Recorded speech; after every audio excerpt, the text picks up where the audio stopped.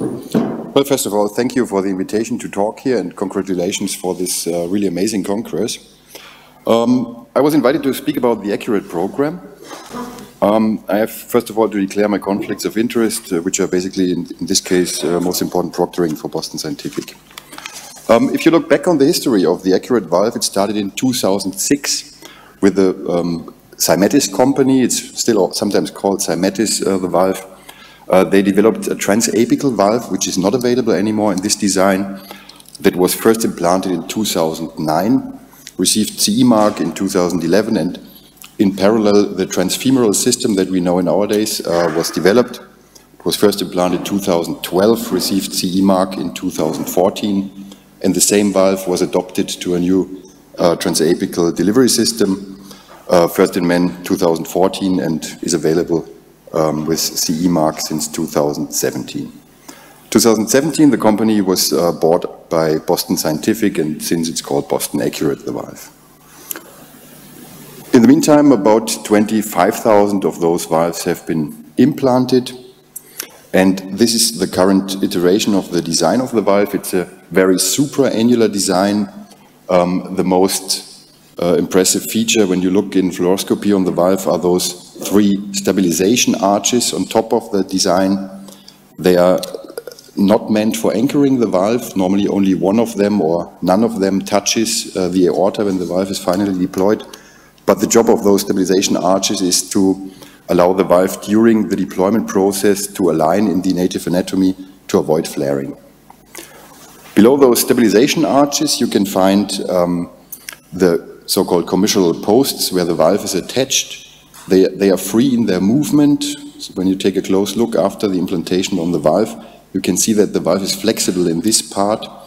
This design is not by chance, but out of the history of conventional biological bioprosthesis, where we know very well that this reduction of shear stress is an important factor of durability of the valve. So this might play a role, but however, we don't know this data so far. Further below, you can see the upper crown, which is a structure which is meant to push away the native leaflets. And below, there is the stand that allows the anchoring and sealing of the valve. The lowest part, the lower crown called diameter, is 3 millimeters more than the nominal diameter at the waist of this diabolo-shaped stent design, which is given the size of the valve. Currently, there are 3 available. They're called small, middle, and large, and you can treat patients by IFU from 21 to 27 millimeters. In all-day practice, it's normally no problem to treat smaller patients. You will not end up in higher gradients, even if you have a somehow strange formed lower part of the stent, because the valve definitely is ways higher located. But I would definitely not recommend to treat patients which are larger than 27 millimeters. And this, of course, is a limitation of this current available sizes. You saw already the transfemoral delivery system here presented in the Live in a Box case. Basically, it's important to understand that it's a 2-step deployment. You find here those 2 rotation knobs. The first rotation of knob number 1 unsheathes the upper part of the valve, as illustrated here, by retracting this sheath here in the handle. And the second step unsheathes the lower part, which is going to the ventricle. In between those 2 steps, there's a safety button, which is meant just to prevent that someone is turning step 2 in advance. The system can be introduced through the relatively new 14 French I-sleeve expandable introducer. It's a bit similar to the E-sheath that most will know, I think. The major difference is that you have 3 fracture lines, I would say. In case of this valve, you don't fracture the sheath, but it just unfolds and refolds also. So I pretty like the system. You can also implant the valve through an E-sheath, work 2, and you can also implant the Sapien valve through this sheath, which helped me in a couple of cases. TA system is also available, as I told you. It's the same valve that is crimped on this system. Here, of course, situation is easier because you have enough space, because you pull the sheath out of the ventricle, so the deployment is only 1 step. Basically, you rotate this knob and unsheath in this direction. You can resheath in this design too. And the safety button here is just the point of no return when unsheathing the valve. Here's a small animation of how the valve is implanted. Here transfemorally, basically you push forward the valve. This is not realistic. It is normally in the outer curve where it stabilizes. Knob 1 is rotated. You unsheath the upper part of the valve.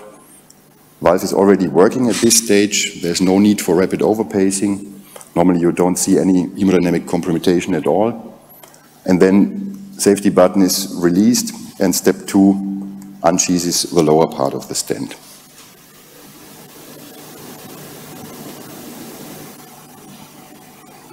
That's it. So important 3-step procedure, and as Gregory just told you during the Live in a Box case, the crucial part is to find the initial positioning, and then you somehow fire and forget the valve. So it's for people who start with this valve, most are known to core valve and Sapien. It's ways more similar to implanting a Sapien than a core valve. That's important to know. So I would not recommend to play a lot with the wire to achieve any other alignment or so, but just go straight forward. Here you can see another example of a valve implantation. I didn't want to bore you, as you saw the live case already. So this is the next generation. You see the most prominent difference is here a marker point, which makes it indeed easier to find your correct height. Step 1 is opened, final root shot to confirm the correct height. Pigtail is removed and the valve finally implanted. I switched to this technique to implant straightforward, one single scene and implant the whole valve. So basically what you saw here is the whole implantation process. So pretty straightforward. Here you can see an example of a more complex anatomy. It's definitely a horizontal aorta where we could think that flaring might play a role. But you can clearly see that the opening of the upper part first allows the alignment, and when the valve is implanted, it just pops up exactly as predicted. So I think horizontal aorta is even easier in this kind of valve design because the stabilization in the outer curve is always easy. So that's definitely one of the good indications for this design. Another good indication is very poor ejection fraction patients. We combine here the true flow balloon of Loma Vista. We heard it in a previous talk that allows pre-dilatation without any rapid overpacing, and afterwards you can implant the valve without rapid overpacing. Some colleagues already went so far that they don't even have a pacer in the hybrid room. However, I don't feel comfortable with this strategy. Some clinical data, I don't want to bore you, but just show you the 3 most important studies. The first is a post-market registry, 1,000 patients, and then two propensity-matched competitive studies. So SAVI-TF, the first 1,000, it was almost an all-comer population of all the sold valves, which is extraordinary. Enrollment was mostly in 2014 already, a few patients in 2015 also. 30-day and 1-year data is published so far. It's a typical TAVI cohort, logistic Euro score 1 of 18%, which was typical in those times, 80-year-old patients. 30-day results, and again it was 2014, with a mortality of only 1.4%, what was extraordinary in those days. Also very good data on stroke and gradients, and also the lowest so far published new pacemaker rate in those days. One issue is PVL, so it was 4% of patients with more than mild PVL in this study. Next slides I want to share with you is this multicentric 1-to-2 propensity matched analysis with all comers in those 3 German centers of Sapien versus ACURATE. Could see no real differences. This is before matching even. And relevant findings were less pacemakers in the Neo, significantly less pacemakers, 36% less, less elevated gradients over 20 millimeters, and less mean gradients in the whole cohort, but a higher rate on PVL, which is definitely the clinical experience in this valve. Less gradients, less pacemakers, but less sealing. Next interesting study performed in Cologne was also propensity matched, retrospectively collected data in 5 centers in Germany, where they focused only on small anatomy, which is of course interesting regarding gradients especially. So here the matched baseline population with an annulus of 21.3 in average. And basically the findings in this examination were the same, so they had significant less patients. I miss the slide, unfortunately. Significant less patients with a prosthesis-patient mismatch, and also when considering the talk yesterday about patient-prosthesis mismatch, in this study also clear symptomatic association to patient-prosthesis mismatch. Some more studies are ongoing. This slide is somehow already outdated because the CE mark study, first data was published last year already in London valves. We expect to get the CE mark this year for this particular valve for Europe.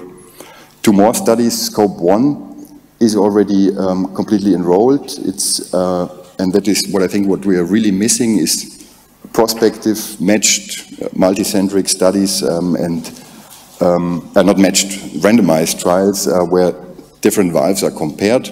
And this is Scope 1 and Scope 2, where the ACURATE design is randomized against Sapiens and Evolute. Will be very interesting, I think, the results. And another study which is going to enroll mid of this year is the US approval study, IDE trial, where the next generation Neo 2 is already used. Will be very interesting, the results, especially as they allow only 3 proctored cases per implanter. So that's the most important study which will come in near future. So we talked already about the Neo 2. We will get this valve within this year, and there are 2 improvements of the unchanged stent of the classical Neo. And the first one is that there's an extra skirt on the outer side.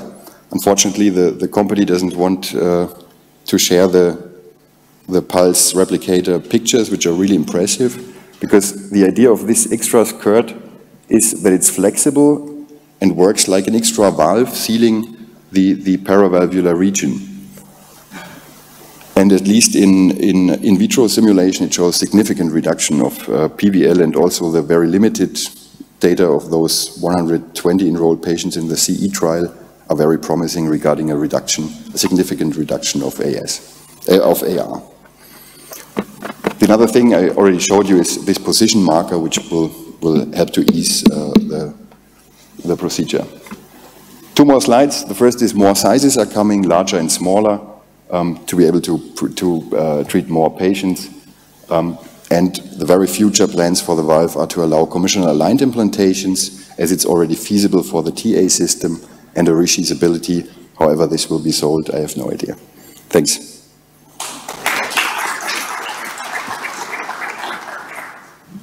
Thank you very much.